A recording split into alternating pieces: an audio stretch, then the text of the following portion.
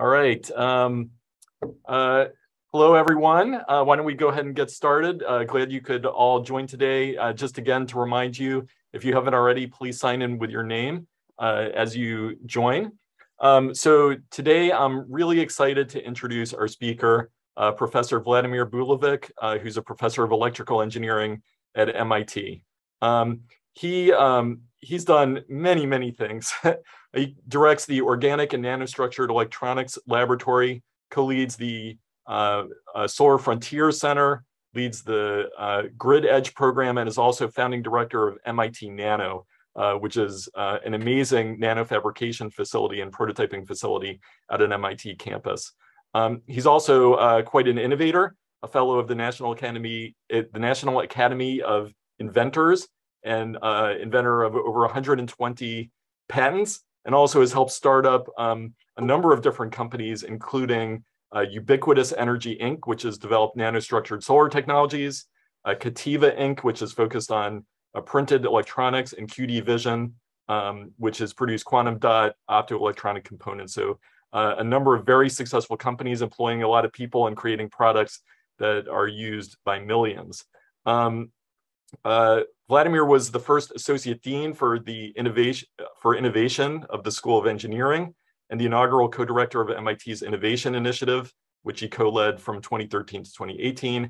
And also, definitely of note, he's been recognized by winning the McVicar, if I pronounce it correctly, fellowship, which is MIT's highest teaching honor, which is a huge honor where at MIT, which has a number of outstanding teachers. So that's a really big deal. So, I'd like to, have you take it away. We're really thrilled to have you here today, talking about some of the potential of nanotechnology, going into the future. So why don't you take it away? The way we're going to do questions today, I'm sorry I didn't mention this. Please type in your questions in the chat. We're going to take them as they go today. So when we reach a good pausing point, I'll call on you when you've asked a question. Vladimir? Dan, thank you so much. It's truly an honor to have a chance to present at this Beaverworks Summer Institute event. You're an extraordinary bunch of students. We very much hope we one day have a chance to cross paths with you, hopefully here at MIT. But wherever you go next, you'll find yourself changing the world. I'm sure of that. I've seen previous generations of Beaverworks Summer Institute students, and I have been thoroughly impressed. I have today a set of visions of what might the world look like. And I started with a premise that the future will be measured in nanometers.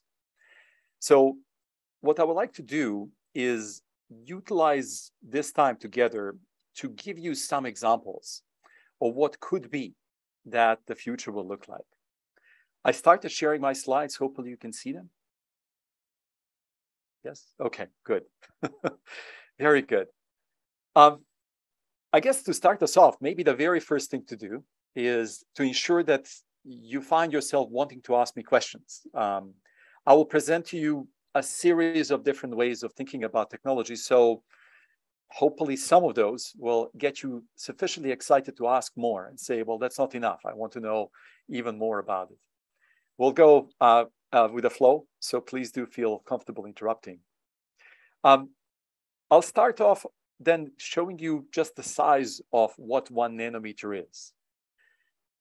You have heard of a meter. It's just about 1 yard, a little bit longer. And 10 meters is about the width of a typical home. So you go 100,000 times smaller, and you get to the scale of a width of a human hair. That's about 100,000 nanometers in the width, or 100 microns in the width.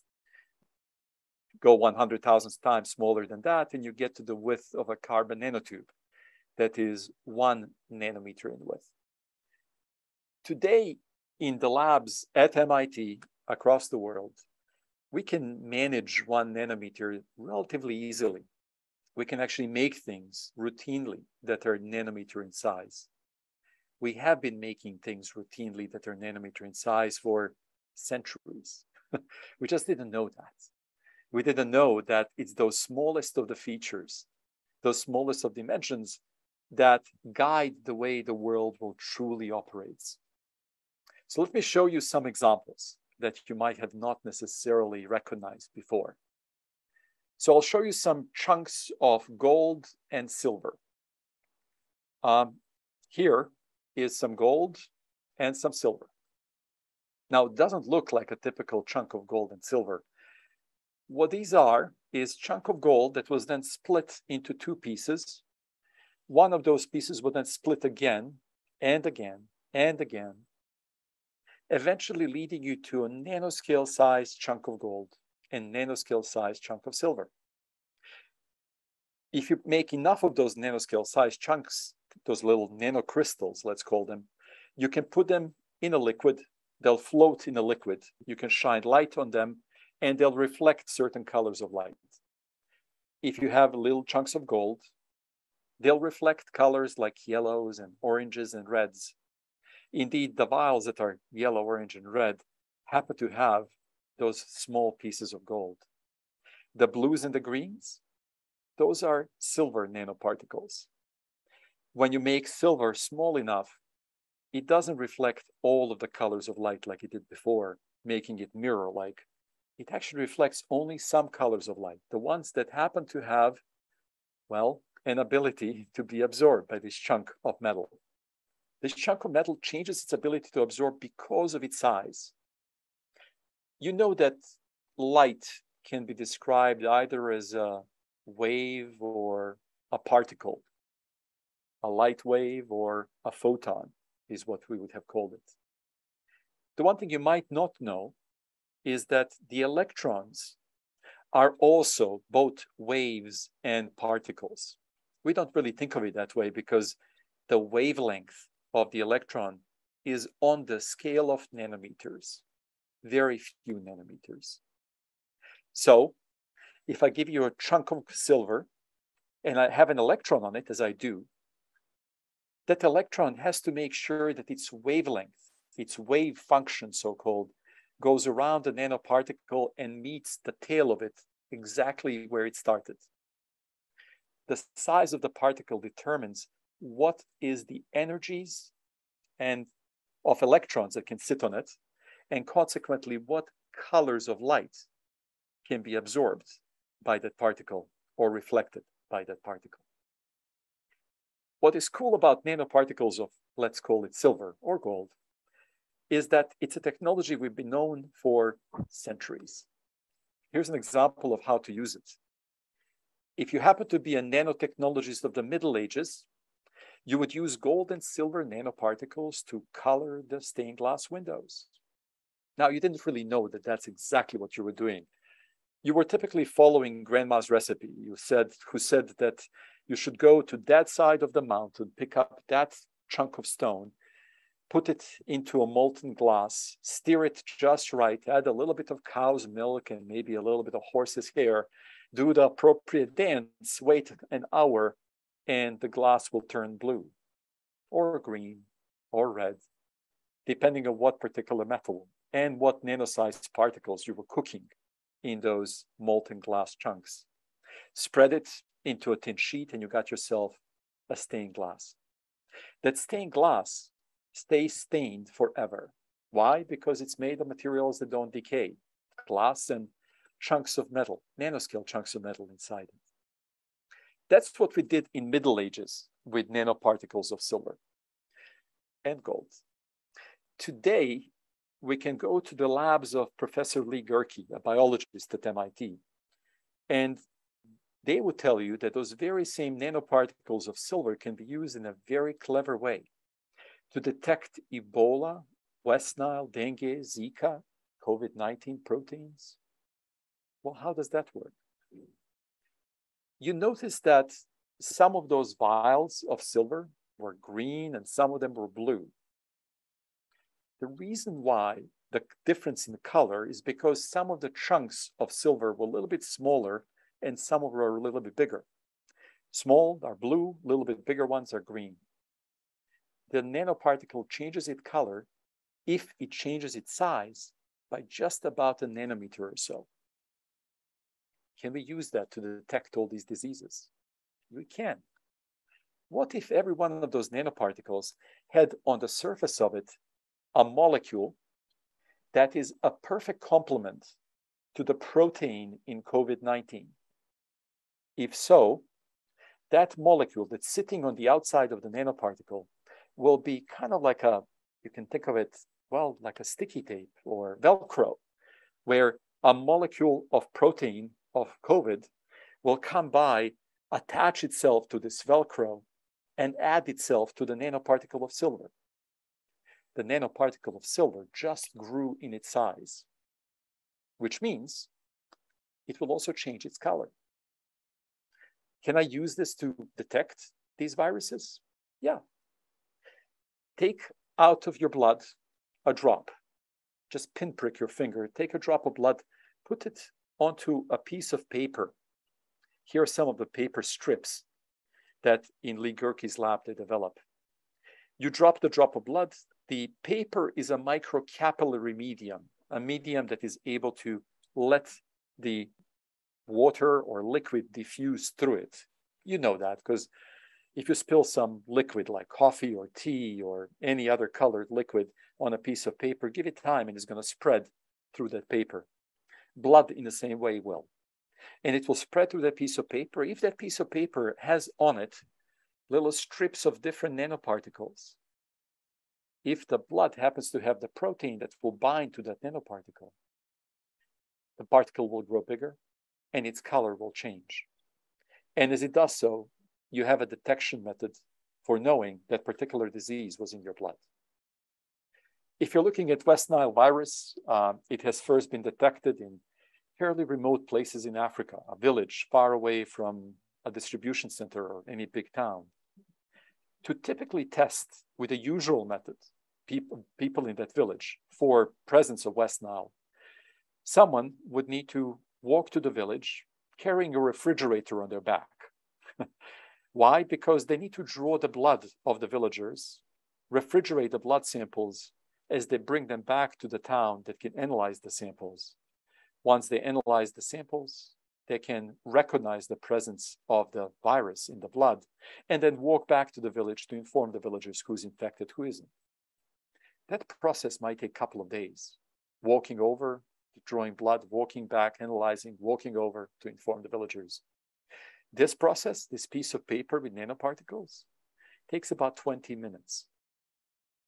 It can dramatically change the way the diseases are spread, as we can diagnose them much more rapidly by using nanoscale discovery that can be very easily scaled for the many people's use. Indeed, rather than carrying a refrigerator, the scientists, medical doctors, do not only carry paper strips. A light package of these paper strips is all that's needed to make them have a chance to actually diagnose the presence of diseases. Nanoscale is indeed the definition of the scale at which drugs and vitamins happen to exist. Now, to give us a scale bar, I like to draw benzene. You heard of benzene, right? 6 carbons, 6 hydrogens, they make a perfect hexagonal ring. If you are a very detailed chemist, you might draw it like this, with hydrogen being attached to these vertices. Every vertex is meant to represent a carbon atom. If you want to do it quickly, you would just draw it as a hexagon with the understanding that any unsaturated bond will have a hydrogen saturating it so that you have 4 bonds for every one of those carbons. Benzene is about 1/3 of a nanometer in size. So let me draw some pictures of some drugs and some vitamins. Aspirin, ibuprofen. Notice the size of these molecules. They are a few times bigger than benzene, maybe 3 times bigger. Well, that's just about a nanometer. When you get sick and you're trying to fix yourself, you're eating nanoscale objects to fix yourself. Vitamins A, B, C, and D are not much bigger. They are 1 to 2 nanometers in size. So are the dangerous drugs, cocaine, LSD. Nanoscale affects us both positively and negatively. And it's important to understand how does that nanoscale truly work? Now, you also know that inside your cells, there are nanoscale features that might define the way your cell works, very specifically DNA. DNA, just so you know, is 2 nanometers wide. And in the 1950s, it was proposed that there might be inside every one of our cells something else, some twisted molecule called DNA. Now, the first time people started asking this question of what's inside our cells actually started in the late 1800s, 1869. Exploration for what eventually was discovered as DNA begins. People start saying, well, we can see under regular optical microscope cells, and there seems to be some stuff inside them. If we could only see smaller features, maybe we'll understand what that stuff is. But our tools were not good enough to see those very small features. Our tools were requiring us to have a periodic structure, a structure that you can explore by using diffraction.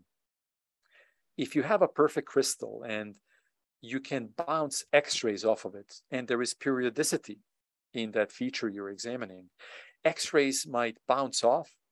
They have wavelengths on the scale of sub-nanometers. They'll bounce off and they'll constructively or destructively interfere as they bounce off. That's known as diffraction. That diffraction image obtained in 1950s by Rosalind Franklin is shown in the upper left there. Notice the pattern of crossed spots. This is highly unusual. A typical molecule will show you maybe square pattern of spots, but not a cross pattern of spots. That is what eventually led to the supposition that was presented by Watson and Crick that there might be a twisted molecule, some sort of a helix in there that happens to generate that diffraction pattern. Now, you can imagine the first time this was proposed, people would say, you're crazy. We've never seen a twisted molecule. This can't be, and it can't be something that defines us. But arguments went on, maybe for a decade, and eventually people started accepting it, eventually awarding the Nobel Prize to Watson and Crick for suggesting it. So it took nearly a century of exploration by hundreds of people to discover what became known as a DNA. What if we had tools of today to explore what is inside our cells? Well, if we did, we could go ahead and shrink the 84 years into a couple of days of work. This is a scanning tunneling microscope image of a DNA on top of a flat surface. You might notice there's a feature that's 2 nanometers wide, happens to have what we now draw as a set of ladder steps, happens to kind of get broader and then narrower, just like any twisted molecule that might have a flat surface that twists would be. And this was obtained in, well, early 21st century. With the tools that we have today in the second decade, third decade of the 21st century, we can do much more detailed resolution images. This particular image would take a couple of hours to obtain. Even maybe the first time you got it and you didn't believe this is inside your cell, just redo it a few more times. In a week's of experimentation, you probably would convince yourself you're looking at the twisted molecule that comes from inside your cell. 84 years by hundreds of people is reduced to just a couple of hours or maybe a week of one person's work because we finally have the tools to see the nanoscale. And those tools became available very recently. Here's one. Hey, Vlad? Yeah. Sorry, if I can interrupt for a little. Yeah. There are a bunch of questions coming in. Sorry to interrupt in the middle of the no, please go. The DNA story, but there are a bunch of questions that are coming up actually back on the virus detection. So yes. If I can call on some of them. Chloe Gao, would you like to ask your question? You said that once a virus sticks to the nanoparticles, it changes in size, and that's why the color changes. But if there are 2 viruses that are similar in size, is there a way to differentiate what type of virus? Yes, it's a great question. So the nanoparticles are dressed with molecules that are specific to the specific analyte or virus we are trying to detect. So you can think of it almost like a perfect Lego piece fitting onto another perfect Lego piece. One way of describing these nanoparticles are almost like tennis balls. They have a hard inside, but the outside happens to be fuzzy. And that fuzziness is the molecules that are attached to the nanoparticle. When the attachment between that fuzziness and a protein of COVID or any of the other viruses we are trying to detect happens, then this attachment now makes the nanoparticle plus the fuzz on the outside plus the protein a single object that is slightly bigger than the nanoparticle used to be. The electrons of the nanoparticle now find a way to get into the protein and roam back out, hence having a larger space to roam around, hence changing the wave function of the electron, hence changing the color of the nanoparticle. Hopefully that helps. Thank you. Of course. All right, let's see, why don't we, is it all right to take a few more on this topic? Of course, There's a number of questions. Yeah. So let's see, Aishwarya Udeshi, would you like to ask your question?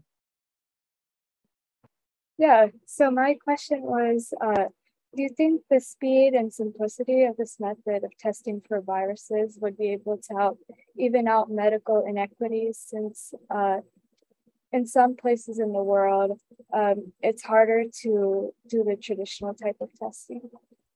Aishwarya, that is exactly, I think, what this would be transformational medicine for. It is cheaper, it is simpler, but much more importantly, it's accessible in more easier way to very remote places that otherwise would not have a chance to have a high-end diagnostic. It's, I can't claim that this particular diagnostic, as I understand, is really, really good. But there is always an even better way to do it, except it always becomes a question of how many people can you serve versus how much funding would you need to expend to serve those people. And there's a great balance. This is a simple, cheap diagnostic, requires a piece of paper and nanoparticles that can be synthesized in a single step, dressed with another layer of molecules that can also be synthesized in a single step. Great question. Let's see, Jaden Lee, would you like to ask your question? Yeah, so I guess it was kind of similar to that, like you kind of addressed this a bit. So I was wondering, how expensive is it to use this method of using nanoparticles for detecting viruses, compared to, I guess, current methods, maybe using PCR or antigen tests? Because I know the gold and silver might cost a bit of money to get that. Yeah, you're asking a great question, but do keep in mind that we are using nanoscale amounts of gold and silver. It turns out that everything pretty much costs the same per kilo if you make a lot of it. And aspirin, right, is a nanoscale object that we make every day. And yet it doesn't cost anything pretty much, given the methodologies that we developed to make it. So same fashion for the nanoscale particles, it really is not a big deal. Nanoscale particles, for example, are used of silver, are used as antifungal agents in socks. If you're choosing socks that never smell, they typically have some sort of nanoscale coating, and that could be a nanoscale coating of extremely small particles of silver. Silver has been used as the antifungal agent from the time of the ancient Greeks. They would take a silver coin and put it inside a grain bowl, so that as the grain bowl gets transported over ships, the grain doesn't spoil. And that's because the silver itself has the antifungal, antibacterial property. But, again, cost is always important to ask. You're using nanoscale quantities, and hence the cost would be extremely small. Okay, let's see. I don't know how much longer you want to spend on this topic, but maybe I'll call on one more question. Of course. So I apologize. There were lots of great questions, so I'm just going to choose actually the one that just came in. Ella Cronman, would you like to ask your question? Yeah, my question was, what makes gold and silver uniquely able to test out and detect the virus? I'm wondering, can we use other metals, or what specific properties do they have? you could use other metals, and that's a fantastic question. The nice thing about gold and silver is they do not oxidize very much. Silver does, it tarnishes, but once it does, it kind of stops pretty much. But gold doesn't.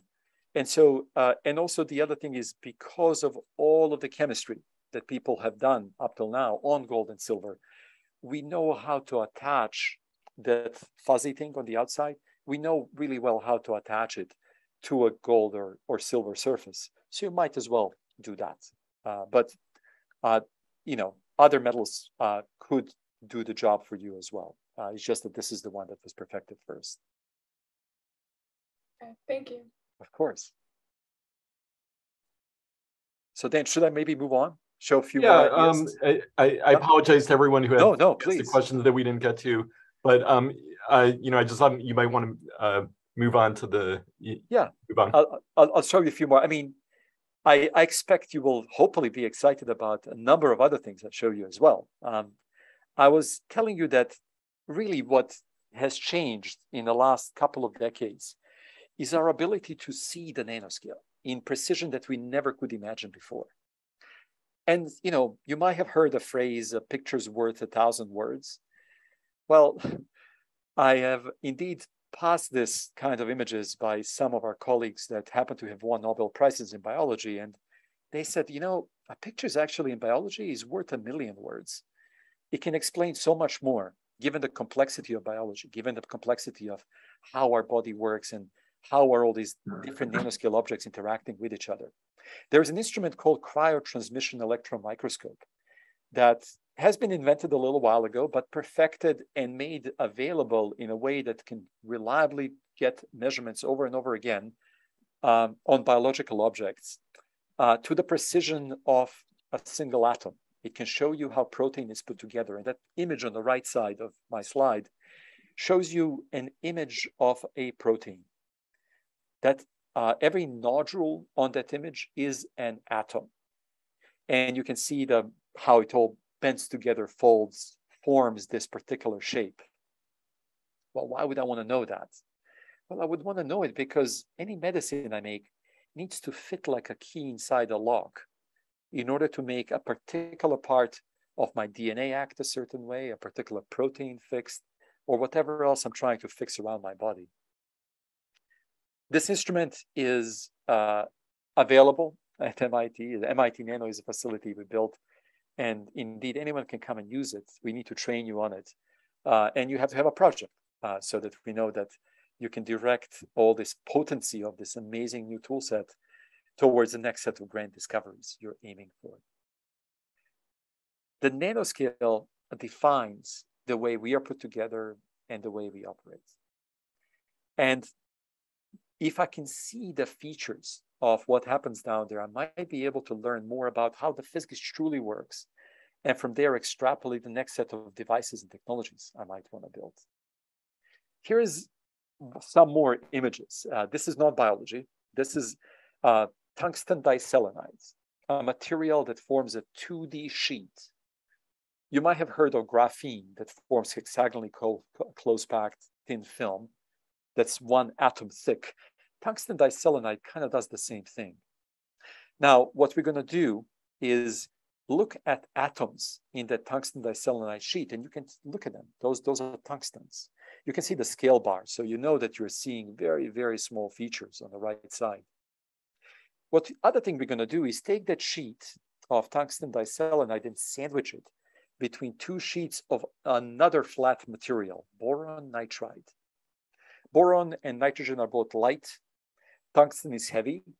So as a result, in this particular microscopy, the way I'm seeing the image is I shine electrons onto the sample, and they'll bounce off the biggest atoms that are available. Tungsten would be a good one there. And consequently, I get myself the hexagonal close pattern. Now, this is an image. Every one of those little circles is an individual atom. What would be even cooler is if I could see those atoms jiggle around. And it turns out you can. The instruments of today allow us to see that. Every one of those white circles that looks like a billiard ball is an atom. Some of them are coming in, some of them are coming out. You can start seeing a fissure opening up where the blue arrow is. You can see where the red arrow is, individual atoms floating around and then eventually adding to the sheet of tungsten diselenide. Why are they bouncing? Well, because those electrons that I'm using for imaging are hitting them and giving them a little bit of energy, so they wiggle. Sometimes the ones at the edge get shaved off. They sometimes come back and reattach themselves. Seeing how the nanoscale is put together is remarkable. It opens up many more venues in thinking of what could be possible to do with such material sets. I'll zoom out a little bit and get from the nanoscale to tens nanometers, hundreds of nanometers scale, micron scale, and show you this image. This is a directly assembled, you can think of it as 3D printed object. It's an object that's designed to be very strong upon mechanical impact. So how do you do it? Well, you go ahead and make an object that has a lot of empty space. So if someone pushes against it, that empty space can allow the spaces, the connected spaces, to bend, twist, and take the force of the hit of the small, in this case, nanoparticles hitting it. And when it bounces off, the object itself extends. You can make the strongest materials, ones that can sustain the most shock, by designing the material down to the scale of nanometers. You can also analyze with these such tools, analyze the actual mechanical property of matter. So here is another kind of set of measurements we can do. Take some of those nanoscale porous materials, compress them, image them at the same time, so you get a good scale understanding of how are they being compressed, what happens to the compression process, and then at the same time measure the forces. And from there, learn about stress and strain material experiences, what are the steady state conditions, what's the physics of this material, and how do you improve upon it. These are the abilities we can now take on because of having the tools we have of today. And through it, design an entirely new age, the Nano Age.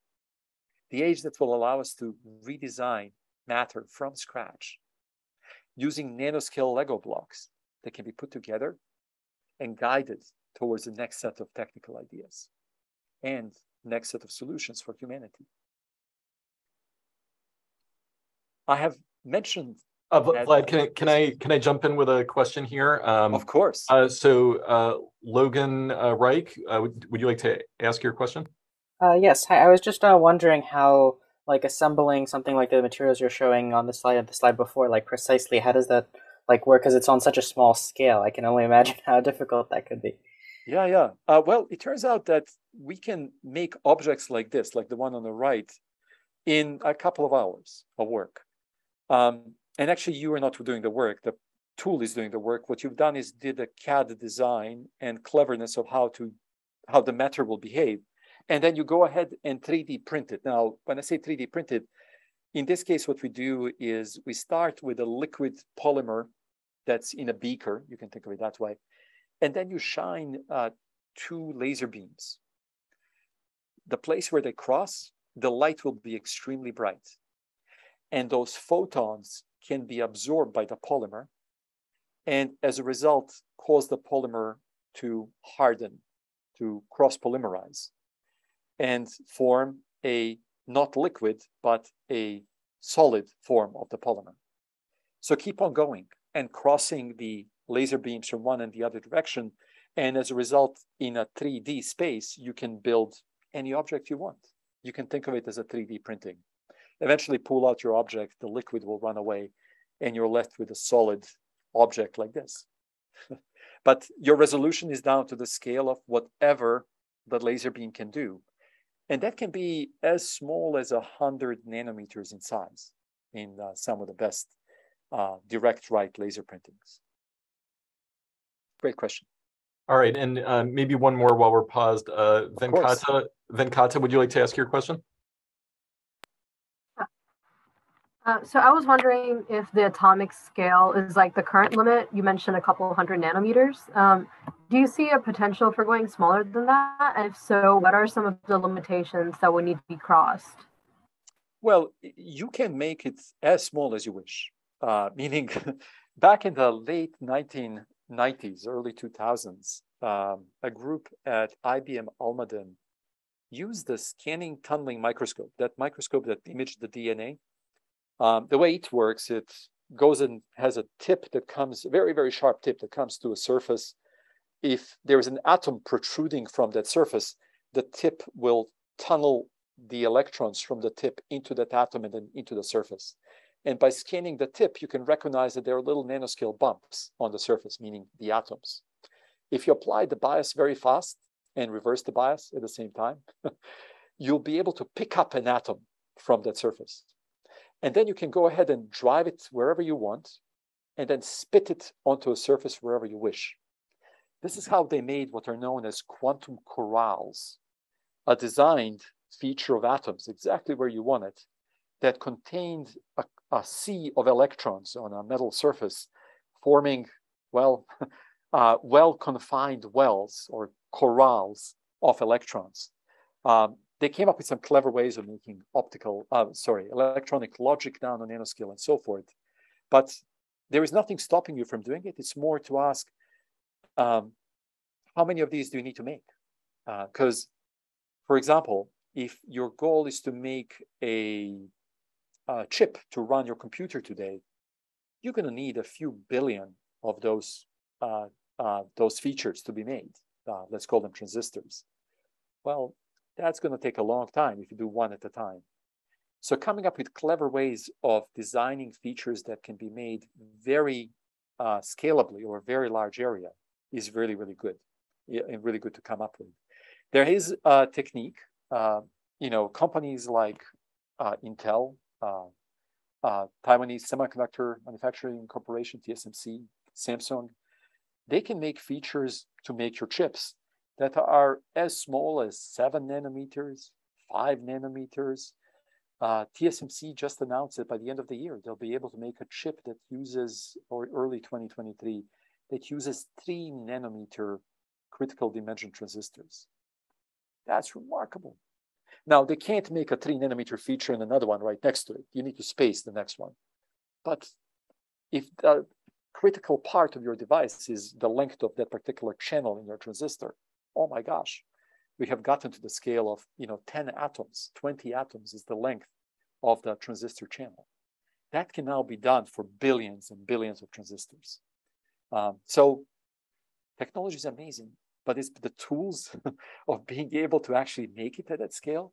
That's lithography, etching, deposition, and the tools of imaging what you've done, so they actually have confidence for moving forward. Great questions. Thank you.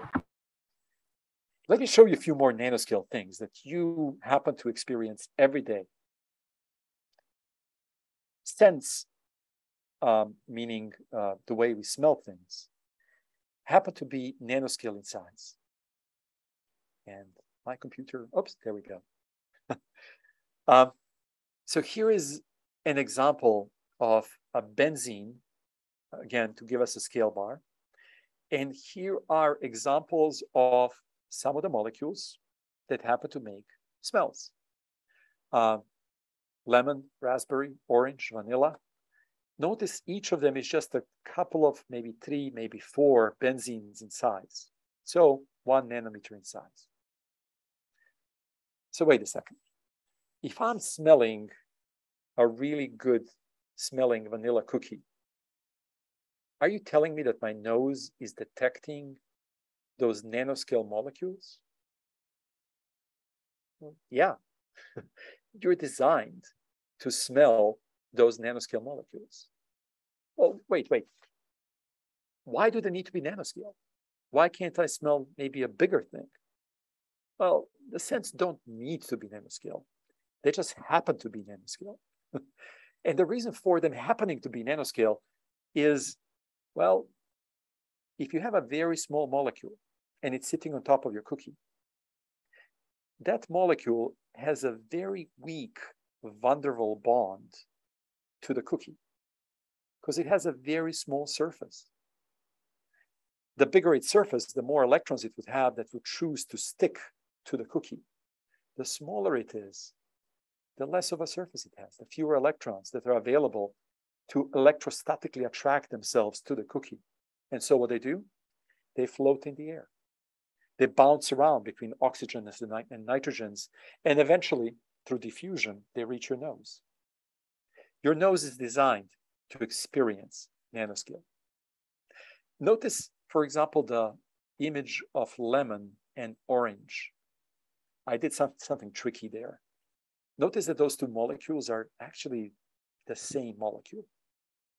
It's just that one is a mirror image of the other. Well, why did I do that?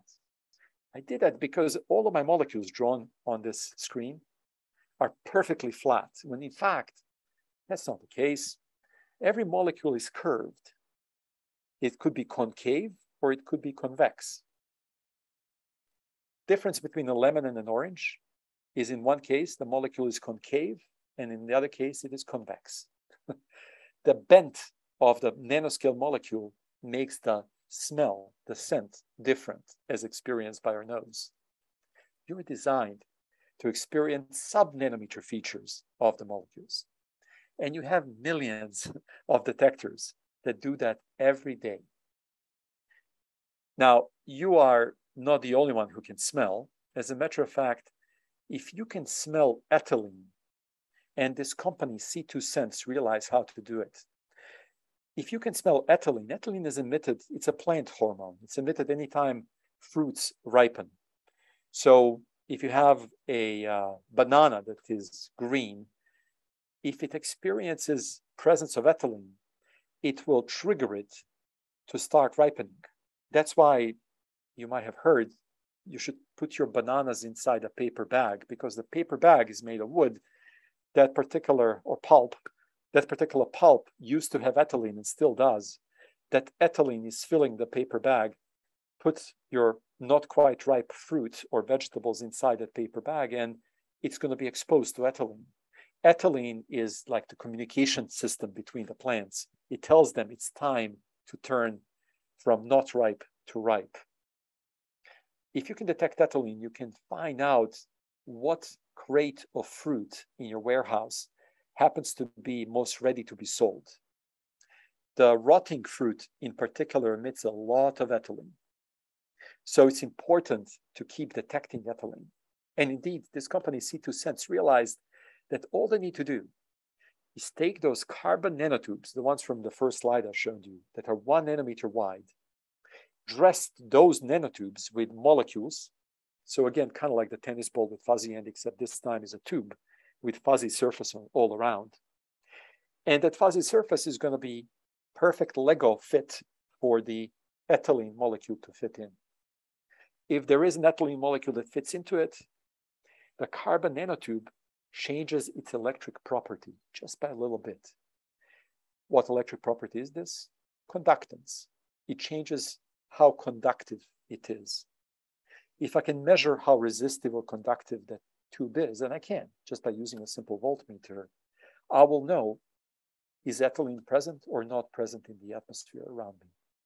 All you need is, again, a piece of paper with painted, in this case, gold electrodes, and with a brush, painted carbon nanotubes between those electrodes. Presence of ethylene will change the conductance of those tubes. And you will find yourself having a chemical sensor, an electronic nose that can detect anything. Indeed, if you can detect ammonia in the styes, your pigs and cows will live a healthier life. And indeed, this company does provide that. Orchards that sell apples can save 10 to 20% of their produce by not allowing rotting of the apples, because they can detect the crate of apples that's most ready to be used next or sold next. We can save about 10 to 15% of the US produce, because that's how much rots in the warehouses if we use this very simple ethylene detection technology.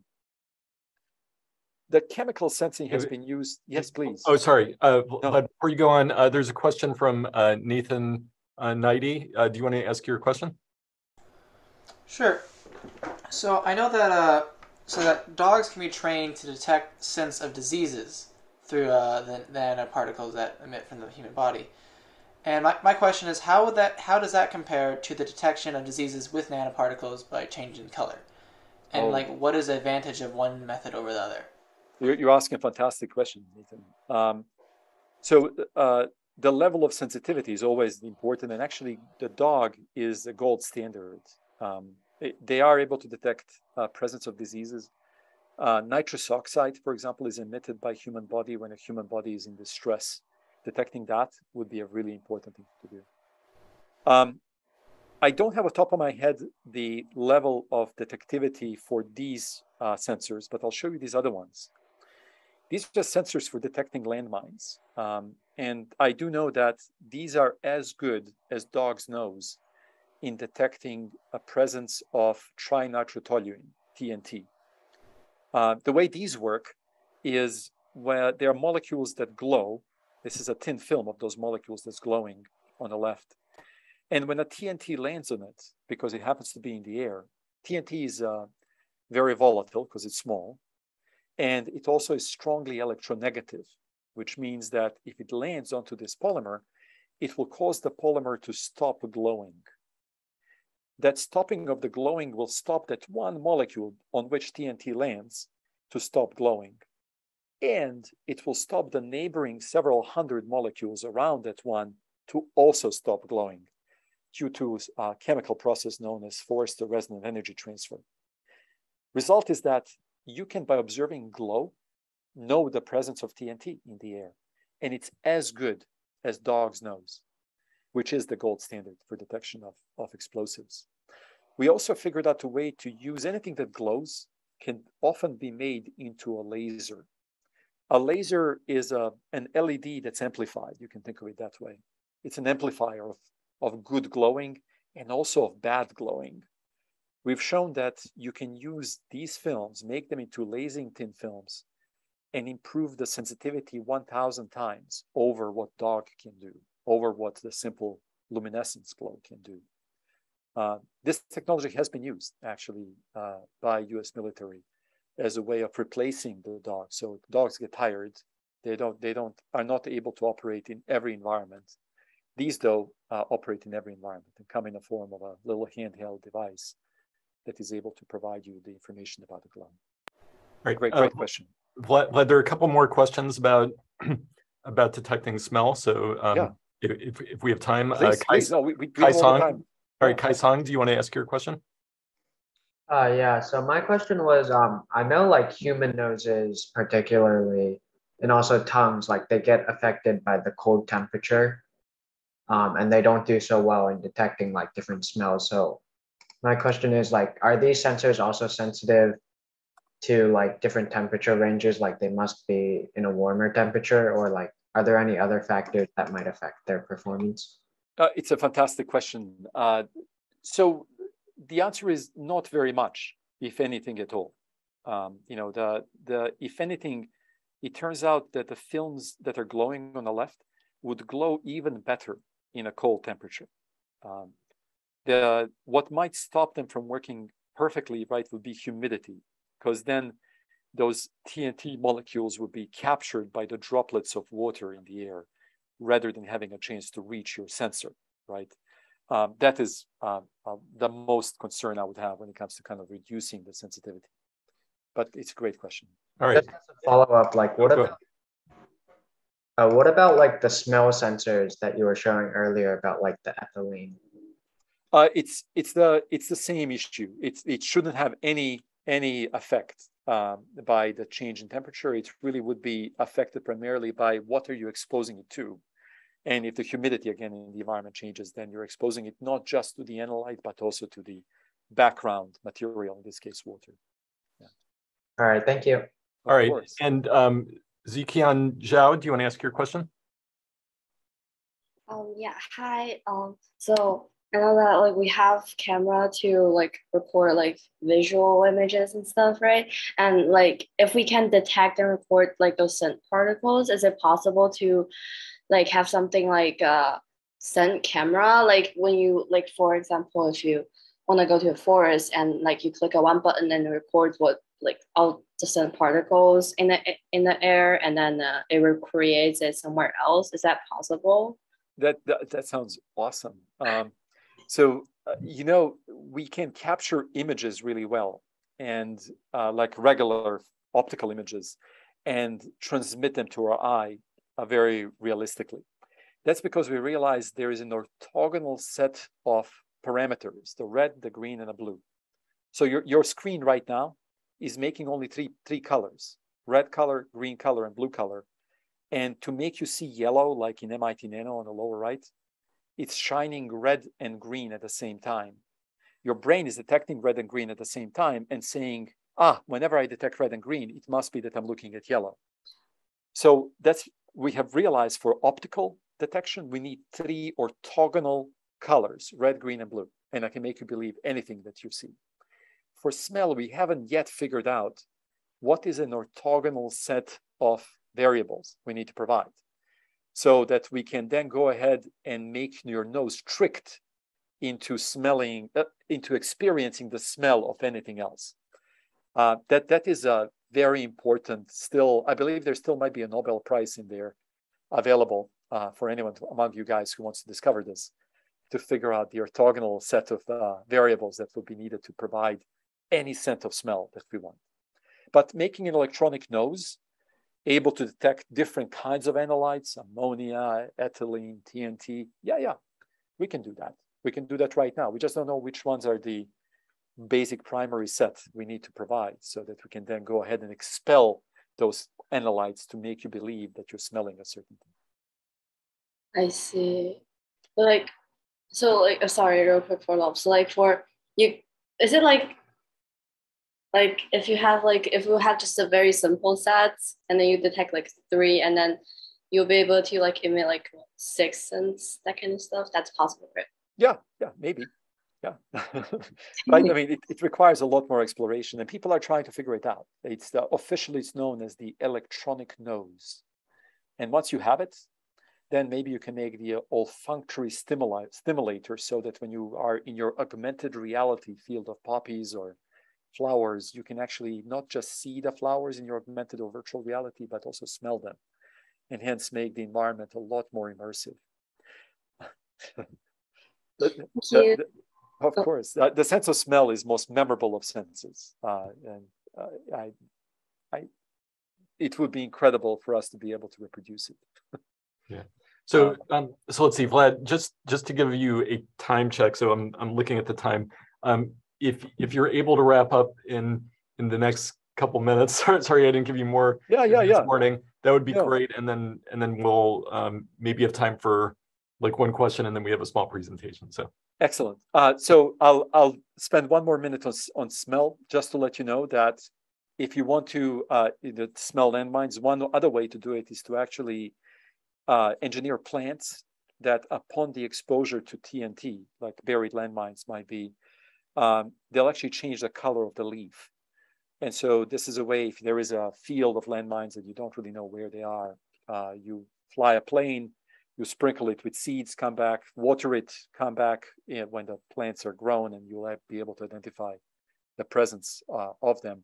If you're a bumblebee, you actually talk to other bumblebees by releasing scents. And these are the molecules on the that you would be releasing to inform the other bumblebees about, we're being attacked, there is honey on that side or flowers on that side of the field. So the sense of smell has been used by nature continually, including grass. That sweet smell of cut grass. That sounds like, oh my gosh, I'm in nature, someone is cutting the grass. Oh, this smells really, really good. Well, I'm going to change your thinking of that, because it turns out the reason why you smell cut grass is because the grass that's cut is informing the other grass that's not quite yet cut that there is danger coming its way. The cut grass, and the smell of it really is the grass screaming to other grasses, hey, we're about to be attacked. Send your nutrients to your roots, so that when you get eaten, you will still have plenty of nutrients to regrow the leaves that are going to be eaten momentarily. Yeah, the sense of smell is a remarkable, remarkable ability. There are many more things to talk to you about, because the nano age that we are stepping into is just upon us. We finally can see the world at that dimension of nanoscale we could never see before. And as a result, we can start reimagining what that world can be with those building blocks. There are many, many more to tell you about. And so who knows, maybe we'll meet again and I'll have a chance to tell you some more. Certainly stop by MIT anytime. If you find MIT Nano right at the heart of a campus, let us know. And we'd love to give you a tour, show you what's the latest stuff we're working on. All right. Thank you so much. That was really fascinating. And, you know, we had a bunch of questions that, as we went. Some we didn't get to. Again, I apologize. But thank you so much. That was great. I'd like to invite Michelle Chen and Jack Rimmel up for a short presentation. Michelle Chen and Jack Rimmel, are you there? Yeah, hi.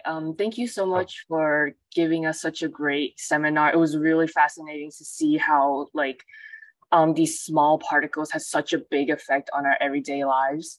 And it's really amazing to see the development that companies have been putting towards using these nanotechnologies for development for the future. So thank you.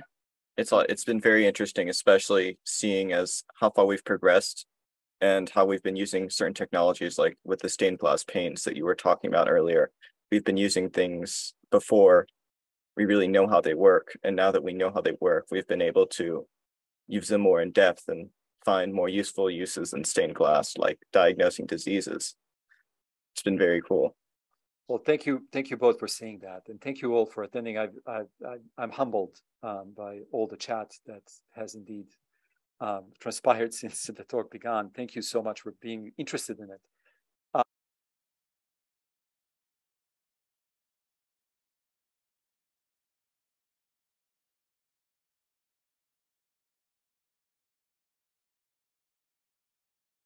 Thank you. I was going to conclude by saying that the world is about to be yours. Everything that we are working on today will be the tools you will use tomorrow as you design the world that needs to be. The challenges are abundant of what we need to resolve. Is it energy? Is it water crisis? Is it food? Is it climate change? We need to figure out many, many things. And we need people like you to take on and continue the amazing work that you have gotten up till now, to take that next step and train yourself to have the ability to explore the nanoscale and have the ability through that to recognize a set of absolutely needed solutions. So thank you very much for being engaged by participating in the BeaverWorks program. Glad. This is Bob Shin. Thank you so much. Quick question. Some of the students were asking, since you didn't get a chance to finish your talk, what might be in the remaining set of slides. So would it be possible for you to share your slides? We can share with the students, or point them to some other your talk that's available online. They will love to share with them, and because I think there's so much interest on this topic. So. Well, thank you so much. I love sharing. I think that the sharing of the slides is even more powerful if there is a good narration with them. Images mean a lot, but images that are well described go even further. There are many things to describe, and the rest of the slides, the talk never ends, right? I mean, we can keep on going. I haven't told you a variety of ways to make the best looking television set ever using quantum dots. I haven't told you how to make the world's lightest and most potent solar technologies ever imagined using essentially fabrics. And this is a solar cell, 120 times lighter than silicon. That is coming your way and will change the way we think about energy. Nor have I told you about how to make a paper-thin acoustic surface that is a speaker that can direct the sound like acoustic holograms. But there are many, many others. So, what I can do, and I'll be glad to do, is share with you maybe a TEDx talk or that would be fantastic. Of course. Okay, thank you.